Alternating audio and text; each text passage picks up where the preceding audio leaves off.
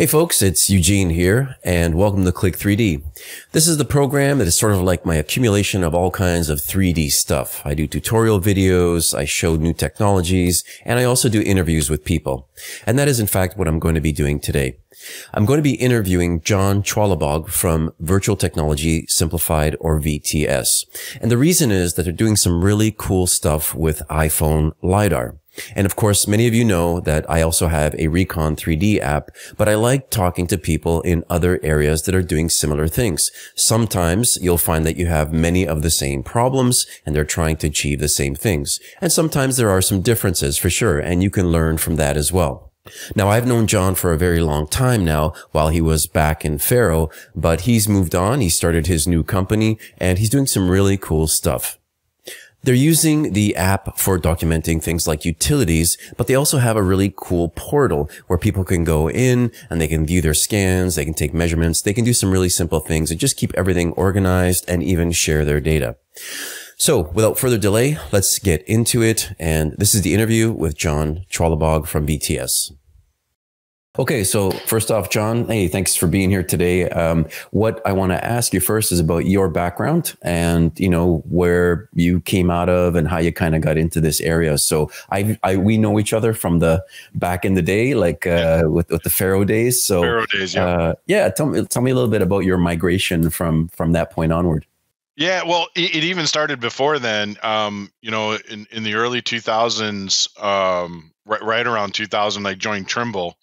I actually worked for Carl Zeiss, the geospatial arm of Zeiss here in the U.S. Zeiss was acquired by Spectra Precision, which got acquired by Trimble, and so really started in the measurement space, geospatial measurement space, in the late 90s. Survey equipment, early days of 3D laser scanning. You know, measurement technologies, kind of newer technologies, new applications that evolved. Spent a number of years at Trimble, was on the product management side for a little while, channel development with some of the newer geospatial technology, some of the mobile mapping stuff that they were doing, trying to attach LiDAR and imagery to vehicles. From there, I went to Faro and worked at Faro for a number of years. That's where we met, early days of 3D laser scanning with Faro. And then I was fortunate enough to spend a little bit of time at Matterport, which is really an interesting opportunity, you know, true Silicon Valley startup environment, you know, disrupting capture technology, focused on real estate. They were trying to get into some other areas and in industries. And then that led me to starting VTS. We started VTS in 2017 as really a reality capture services operation, trying to bring technology to new industries, new users, kind of fill that gap of a technology expert or team for companies that were interested in using digital twins, but weren't sure exactly which technology they needed to start with. Okay, and coming from Matterport, I mean, Matterport is really popular in the real estate, and like there's I know a whole number of people in different fields that are using it. So when you started VTS, were you thinking about a specific industry or area, or like how broad were you thinking? No, we it's a great question. We were actually not sure, you know, and it probably delayed taking that leap of starting your own business a little while, because there were so many opportunities and interests, a lot of new industries, you know, because of Matterport and the visual tours, and, you know, could we use it over here or not? So when we started, we were doing scanning and capture for anyone and everyone. We captured helicopters. That was a really interesting, you know, use case. It's a company refurbishing old military helicopters to reuse them and use them, put them into production. So that kind of documentation, buildings, factories, you name it, we did it all. Over the course of kind of the first year of being in business, we kind of got pulled into telecom and critical infrastructure. So just through some business relationships and contacts, that industry was really adopting drone technology, and they were trying to find some new ways to complement 3D capture with drones. And we really got pulled in that direction and ever since has been really focused on critical infrastructure and documenting that. Okay, so when you started VTS, was it primarily laser scanners and drones? Yeah, laser scan. Well, not even drones to begin with. Primarily laser scanning. Some imaging based stuff that was, back. Gosh, it's six years now. It seems like it was yesterday. But imaging was a little bit newer. Matterport was still a little bit newer. So the idea of just kind of pure photogrammetry, and what kind of accuracy can you get out of that? The benefit of the imagery based stuff, versus laser scanning, or the combination of those things. The drone technology for us came on, a year or two after that, just because of the benefit that we saw. Again, it's for us, it's always been about the toolbox and expanding the toolbox, not trying to replace one thing or another. Understanding the different technologies and applying them in the right way at the right time. So let me understand. So telecom, right? So you get pulled into this telecom industry. So, and I'm always curious about how people have been doing things before. So how was the telecom industry documenting, this critical infrastructure and stuff like that before, or maybe even currently, versus, some of the things that you're doing today, or what you're offering today? Yeah, and I don't. It's tough speaking kind of in general statements, but there was kind of this general approach, and I think a lot of it was because of the fast-paced change. The telecom technology was changing so fast. There wasn't really great methodology to document the existing infrastructure. They, just continually moving through, and so there wasn't and hasn't been historically a lot of great records around what was there. The primary driver was to go out to a site, understand the existing infrastructure on that site, because an upgrade was happening. So 4G to 5G is a great example. What equipment's there? What other carriers might be on a site? Is there room on a rooftop or a tower to put additional equipment? Can we leverage some of that additional equipment? So it was really a true pre-construction kind of as-built documentation to understand the existing site, to drive that change process, the upgrade process. With the adoption of drones and some of this digital twin technology, we're now starting to see, the industry kind of have a database and maintain it, and see that site change over time through the digital twin. But early on, there really wasn't a lot of records of what was on that existing site. So, I mean, you go in, you may do some big projects with the laser scanner and drones and things like that, but you also, we share something in common now, in that we have a common app, a mobile scanning app. And so I want to ask you about what sparked your interest in getting started with, the mobile devices, and what value that brought to the telecom industry. There was a few key drivers, I think. Laser scanning is great technology, and we weren't setting out to kind of replace that. But there were some improvements that we were looking to make. Labor has been a challenge, finding good, skilled people, that understand 3D, and can operate a laser scanner correctly, control, I see the targets behind you, some of that stuff, to ensure really, high quality data. Cost, when we look at some of these projects, we're asked to capture hundreds, if not thousands, of sites across the country. And so how do you scale when technology is very expensive? So that was a challenge for us. And time of capture, time on site. We had very limited windows to get in and out of these sites. And so we were trying to reduce the amount of time to capture. And so those kind of business drivers really started or challenged us to look at new ways of capture, and like you said, we have a common core technology in the app that we're using. We started to investigate that. And we really focused on that user interface experience.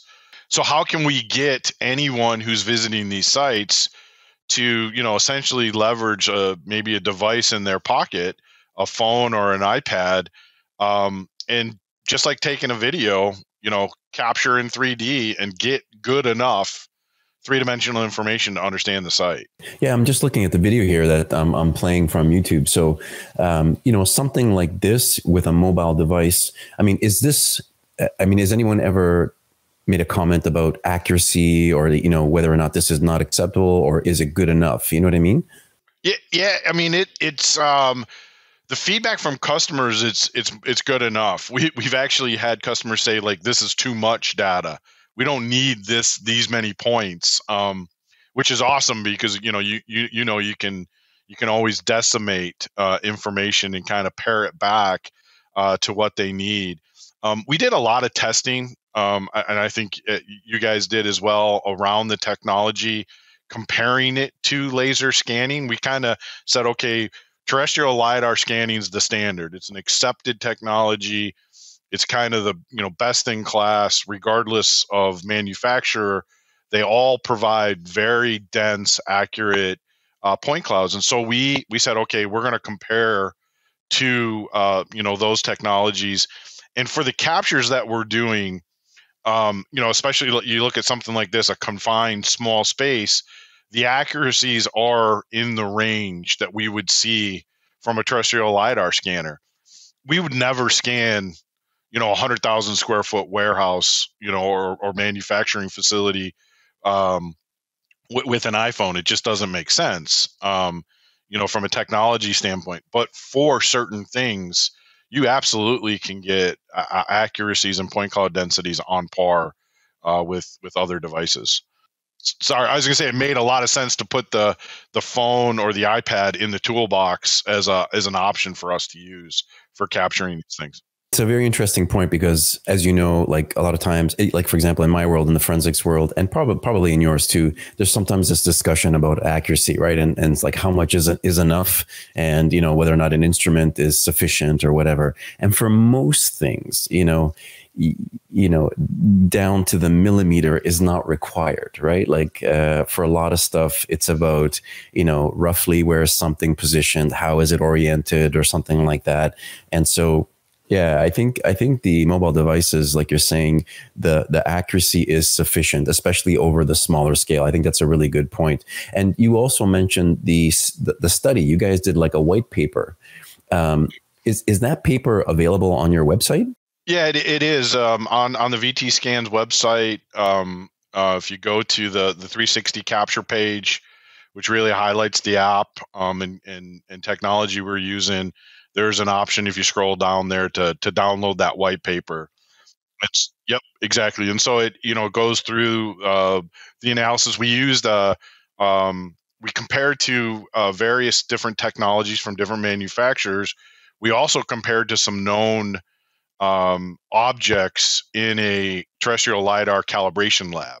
So it wasn't just against other technology and what a different laser scanner was saying the distance was. We had some known values as well that get used to calibrate things, and so we did the study against that. We tried to simulate tech capture in the real world. When we created 360 Capture, the app itself, we actually, and it sounds a little bit strange, but we profiled the hungover construction worker.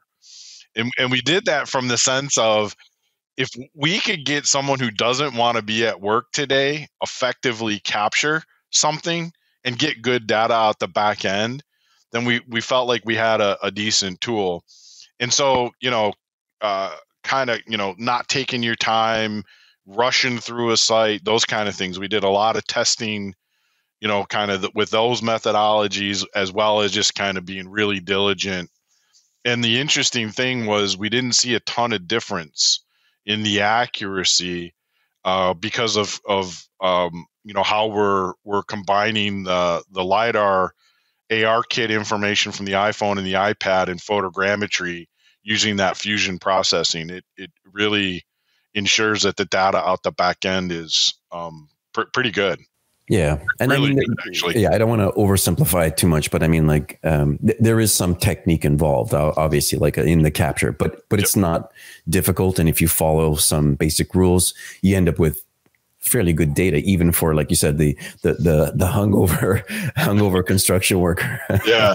I mean, one of the things that is really interesting, Eugene, and I think this is, again, kind of goes to the form factor, and you probably have seen this too.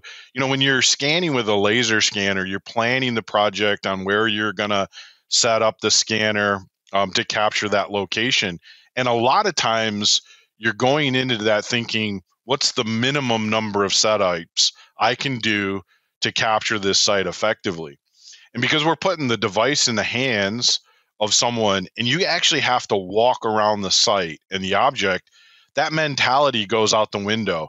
It's, I need to walk around everything, I need to see everything.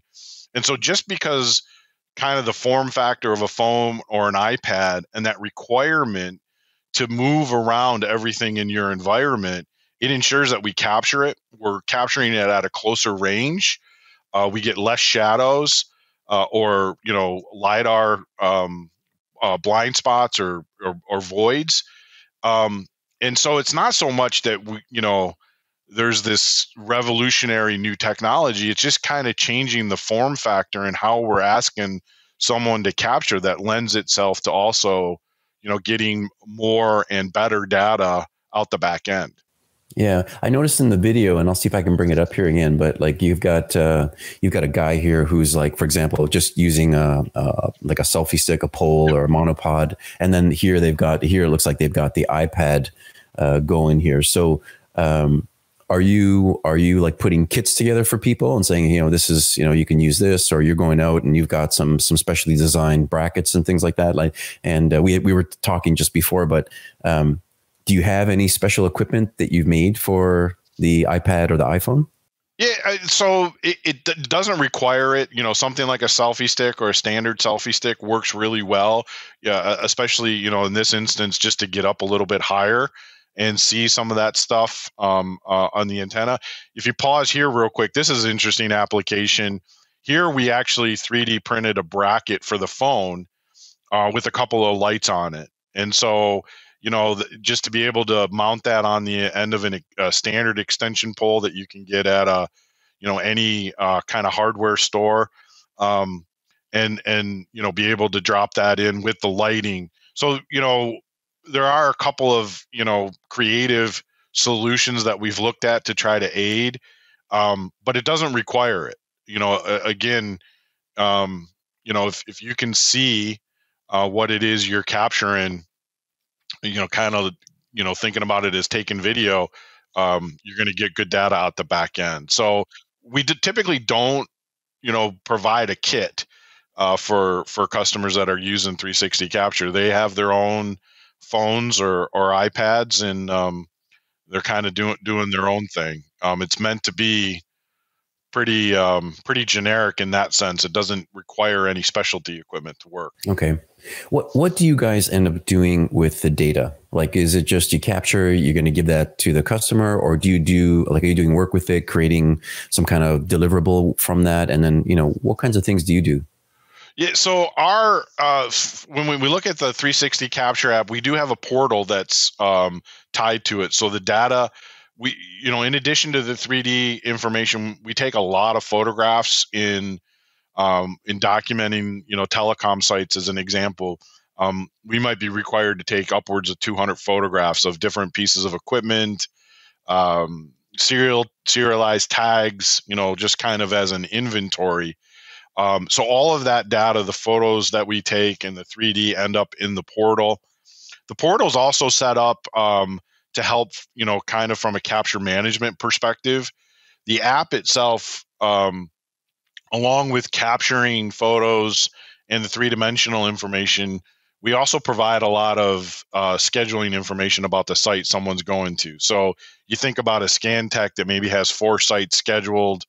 We're interfacing with the maps program on there so they can navigate from project site to project site, local contact information, who the building superintendent is, owner.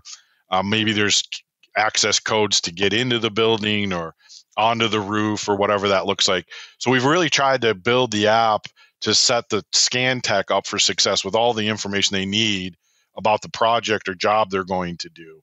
And so the portal allows you to be able to do all that. But we're hyper focused on that capture, right? So we get the data, the photographs into the portal, and then customers and clients can access that and download it.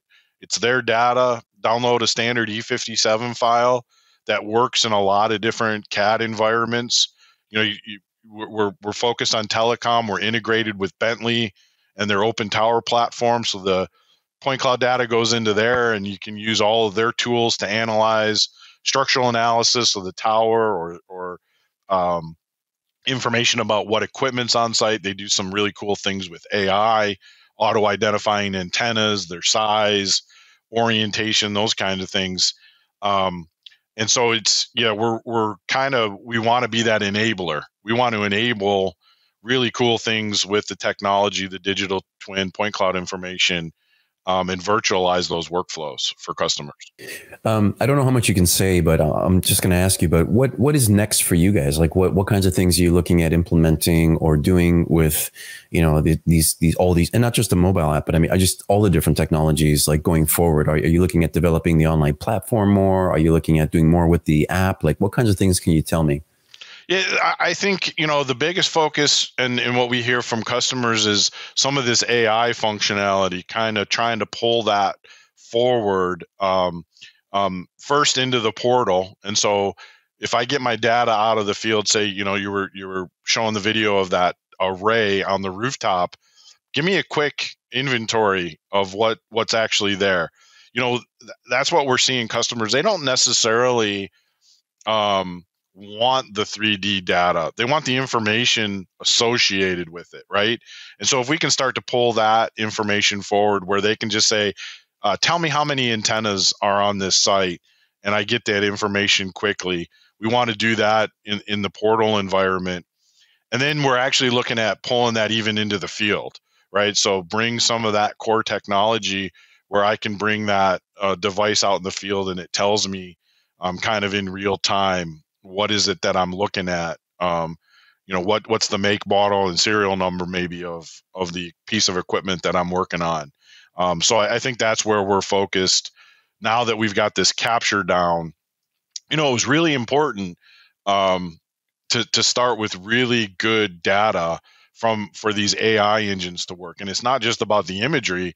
It's also about having good, clean 3D data to understand different sizes and characteristics of what you're looking at. Yeah, no, I think it's a really great point. I know from my side, and I think that's probably the next sort of generation of what's going to happen is, we've gotten really good at capturing a lot of data, but a lot of the analysis has been very manual, right? So that's in it, historically. So now I think you're right. Like being able to look into the data, the video and the 3D data, and now get context and try to understand what's there. What is it actually looking at? How many quantities, sizes, like you're saying. I think that's probably the next. Just that basic stuff is already like extremely helpful. Even in for example, in the crime scene world, what if you could send in the video and all of a sudden it detects all your evidence markers, the type of evidence, where there's blood, where there's cartridge cases, where there's that's very powerful stuff. So yeah, I can see from your side how it can be super efficient doing something like that, and the information would be very helpful. Well, what we're starting to see is more and more people involved in the process that aren't 3D technical people interacting or engaging with it. So it's almost like getting to a point where it's that question and answer. Like, let me ask a question about this virtual site that I'm looking at, and then, spit back the information that I want. I don't want to have to be able to cross-section it and cut through it and, navigate through, know how to use the 3D tools to go find that. It's great that we can do that, and we're virtualizing those workflows, right? People don't actually have to be there at that particular moment in time on the site. So it's kind of this virtual workflow that we're enabling for those that are really good at that. But that next step is, someone from a risk or security perspective or of someone with a financial background trying to understand how many pieces of equipment it actually takes to set up a site or whatever. They just want to query that data and get their information back. And I think that's where we're going to see the idea of AI, machine learning, really take off when it comes to 3D digital twins and extracting really good information out of it. Yeah, I can't help but state the obvious. Even though we're in completely different sort of areas focused in, these different industries or whatever, the problems are the same and the need is exactly the same, right? So really, really interesting that we're sort of doing the same thing in sort of different fields. So, well, look, John, that's awesome. I think, I like what I'm seeing and some of the examples you've been posting, the white paper and everything else, super helpful. So, yeah, I'll put some links down in the video for people to have a look. And hey, man, thanks so much. I really appreciate it. Yeah, really appreciate the time, and we love what you're doing, Eugene. It's awesome.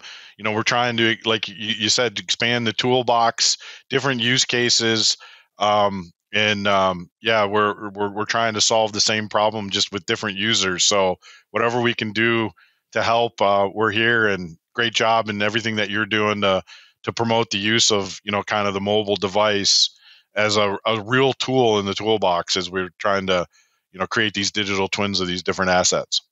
Awesome. Thanks, John. All right. Thank you.